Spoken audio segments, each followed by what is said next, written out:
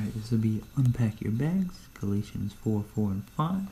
Hey, how's it going? Hope it's going well.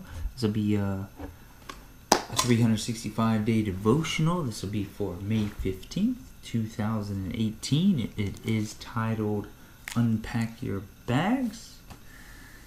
When the right time came, God sent His Son, born of a woman, subject to the law. God sent Him to buy freedom for us who were slaves to the law, so that He could adopt us as His very own children. Galatians 4, 4 through 5. Do you question your place in God's family? Do you fear His impending rejection? What about wrestle with doubt-laced questions? Am I really in God's family? What if God changes His mind, reverses His acceptance? Lord knows He has reason to do so. We press forward only to fall back. We renew our resolve only to stumble again. We wonder, will God turn me out? Boyfriends do. Employers do. Coaches kick players off the team.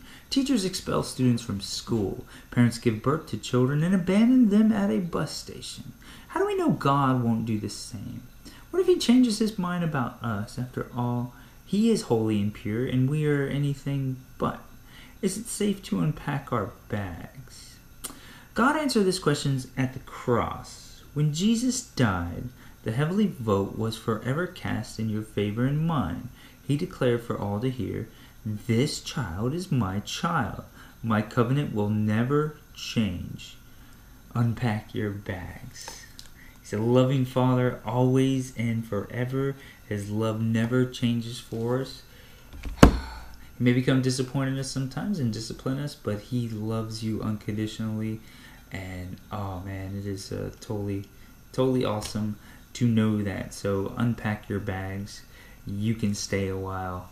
You can stay a while here in the presence of me, in the presence of God, and in eternal life in heaven among all the other Christians and the believers.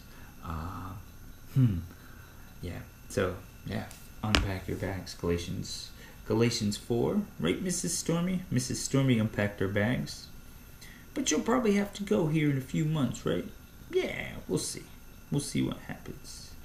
You can stick around. If you need somewhere to hang out, you can hang out here. Cool? Yeah, so unpack your bags, and your Father is going to provide for you a such cool place to hang out and be together with Him and hang out with Him. So make sure to talk to your Father enough. So important. And be in the Word of God. Be in the Word of God. Talk to your Father.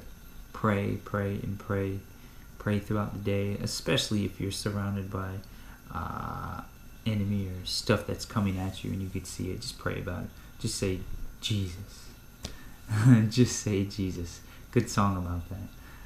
You'll hear that a lot, like in even action movies, or if something bad's about to happen, they'll go, Jesus Christ. And it's right. They call on Jesus Christ even without it being a Christian music, because it's normal. It's just we revert to our Father, to calling on our Father, or Abba, or we don't go Mom or anything. We go Jesus Christ, or Jesus. Just call on His name if you need help, and He'll be there to help you, and He will give you that knowledge. He'll give you that Holy Spirit to teach you and to be able to discern good and bad and what to say to a specific person.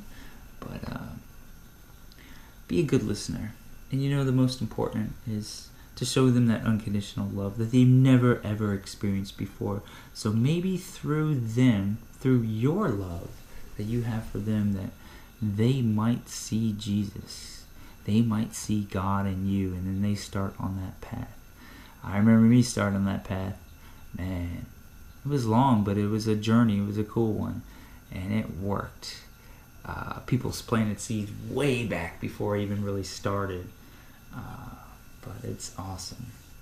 The love of our Heavenly Father. That's all we need to do, is stay focused on that. And really, you just do that. And once you're focused on that and you're obedient to everything else just falls into place. The minute you get away from that, you sway from the focus on God and what the Word of God says, that's when you open up opportunities for the enemy to come in or to get hurt.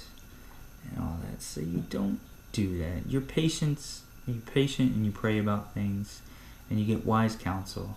But really the wisest counsel you can get has always been the Holy Bible. The Holy Bible and prayer. Cool. And use patience. Yeah, so a lot of these messages are for me, so I try to do that. It's a struggle sometimes with the patience, but the weeks have been going by quick, and it's unfolding so perfect because he's going to blow my mind with something even greater than I expected. Whether it's in the relationships or job or school opportunity, it's just going to happen the right way. It's going to be so cool.